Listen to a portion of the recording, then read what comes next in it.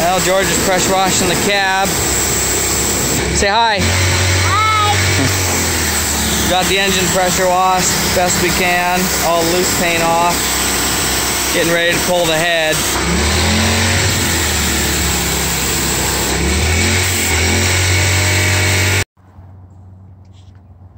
Well, there she is. Pressure washer she's gonna get for now. I didn't do that half, just this half. It's amazing how much brighter it is. I mean, it's not a hot pressure washer. Burrito. All right, George, thank you. Got the motor pretty much pressure washed. And they're still, you know, it's a cold pressure washer, it's not a hot press, so it's still quite a bit of oil, but I mean, it's amazing the amount of just, you know, quarter-inch, well, here, grab that chunk. I can't, fell. But I mean, thick, you know, grease that was that thick. Like the alternator was black. I thought it was actually painted black. It ain't. So, got the back pressure washed here. That was almost entirely black. You can see there, it was almost black all the way from that exhaust. And this side, see the green? It's pretty exciting. So I don't know what I'm gonna do about that radiator. It's so full of oil. I mean, the pressure washer just pushed the fins down, so I'm not entirely sure what I'm gonna do with that. Maybe take it to a radiator shop and have them see if they can steam clean it. Got the cab up there pressure washed. And the outriggers just to get the mud off. So, definitely made a mess out here. It's standing water. But one step closer now, let it dry and start pulling everything off to get to the head.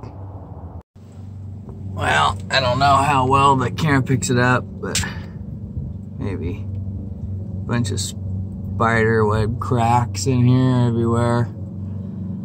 All the way down the weld, here. I'm sure there's a lot more. I'm sure it's because they welded these on. Why they weld them on, I have no idea. But I mean, that one starts right there at the end of the weld, so I mean, yeah, I don't know why they would think that that's okay. So it looks like when I get to that point, I'll take it to a fab shop or something and see if they can grind it out and weld it up. If not, maybe I'll just do it if I get my hands on a nice DC stick welder with some 7018, I guess. So, doggone it. Draining the coolant out of this old girl. See my funky contraption. That's how I decided to do it instead of getting everything on the ground.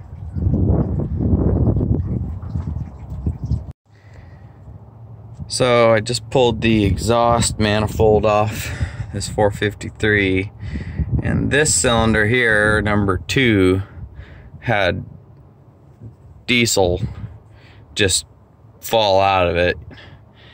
But if you look here in number, you can't see, can you? If you look there, that's a, see if I can get a screwdriver in there, broke off exhaust valve. I put my screwdriver right underneath of it. See these other ones, it comes all the way down. So I'm not exactly sure why this one had fuel pour out of it and this one is the one that dropped a valve. But that's definitely interesting. Surprising it runs. So I don't know if this one just got a bad injector and this is the one that's got the dropped valve, but we'll see.